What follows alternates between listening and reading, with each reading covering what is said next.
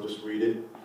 It says, "Now when they saw the boldness of Peter and John, and perceived that they were unlearned and ignorant men, they marvelled, and that they took knowledge of them, that they had been with Jesus.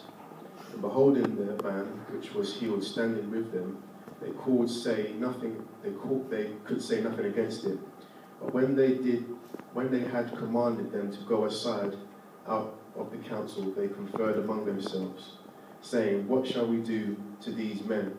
For that indeed a notable miracle hath been done by them, is manifest to all them that dwell in Jerusalem, and we cannot deny it.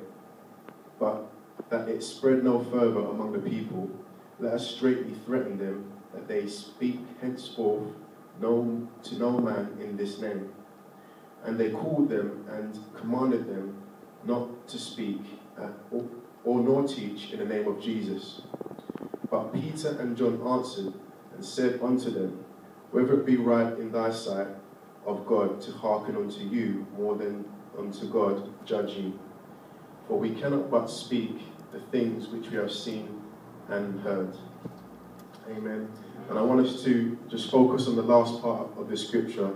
For we cannot speak the things which we have seen and heard. Amen. You may be seated. Have you ever watched a film and you've just spoken about it? You've had such a great time in the film, and something in the film just impacted you where you just had to keep talking about it, you couldn't stop. I can remember a film, I think it was Titanic. Does anybody remember that film? Okay. That film, I think it outdone all of the films at that time, and for a long time. Even now they've remade a DVD collection set, deluxe set, and they've even changed the ending on some of the films. But sometimes we can have such a passion for certain things to the point where we keep talking about it. All of us have a passion, amen. Ultimately our passion is Jesus, but all of us have a passion and we talk about it. But sometimes when we are talking about Jesus to our work colleagues or just to our friends and family, because we're talking about Jesus, the enemy wants to try and stop our mouths. And what I love about this scripture, and I was actually watching from time to time I watched the Acts, the Apostles of the Acts video, and the way he says it, when you actually see it, it's so funny. But in verse 20, I just want to repeat, it says, "For we cannot speak the things which we have seen and heard." And I think about that, and I think to myself, these guys must have been brave. Going in front of the Jewish council and saying, we can't help ourselves. We have to speak what we've seen and heard. Amen. And we've seen God operate in our lives. We've seen the miracles and the wonders, and we still see them today. And every time when I read the scripture, it just makes me think, you know what?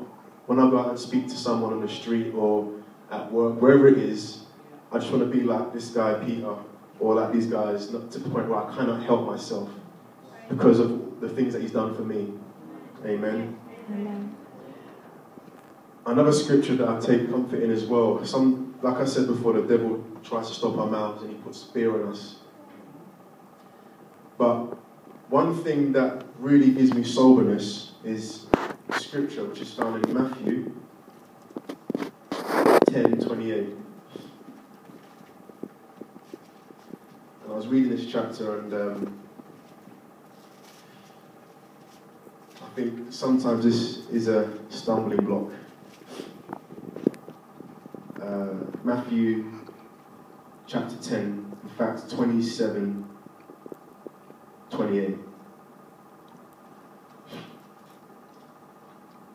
It says, "What I tell you in the darkness, that speak ye in the light, and what ye hear in the ear, that preach upon the housetops. And fear not them which kill the body, but are not able to kill the soul, but rather fear him which is able to destroy both soul and body in hell." And sometimes God gives us words in the darkness. Sometimes we're on our face, we pray, or we might be on the bus and God just gives us a word. And the devil again tries to say, you can't say that, you can't tell this person that. But the scripture says, fear not them which are able to kill, not able to kill the soul, but rather fear him who's able to destroy both soul and body. And I pray for myself that the motivation as we go out in daily life and we're sharing a testimony or something, that we will do it liberally and that we'll allow God to speak through us without fear or doubting, knowing that as we speak, God will back us up. Amen. Amen.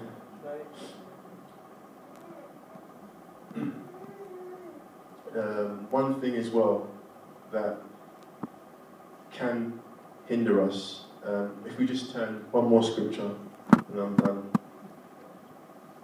If you could turn to 1 John.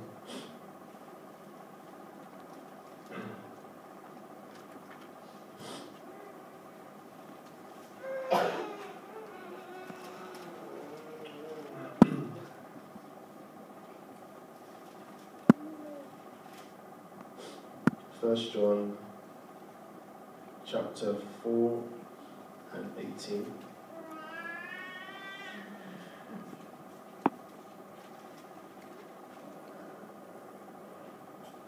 I'm going to read it from there because I haven't got it in time, so I'll just read it from the top. Maybe we can read it all together. Amen. There is no fear in love, but perfect love casts out fear, because fear hath torment. He that feareth is not made perfect in love. Amen. Sorry. That was the scripture. Another scripture is, I want to love. Amen. Jesus loved us so we can love others.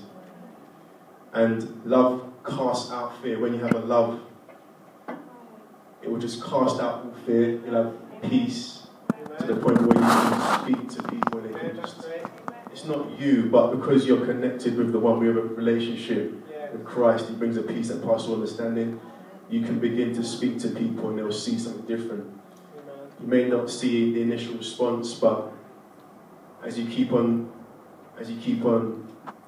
yielding yourself to how Christ wants you to be, you'll see the difference. People say, there's a change in you, you're different. Amen. Amen. To God be the glory.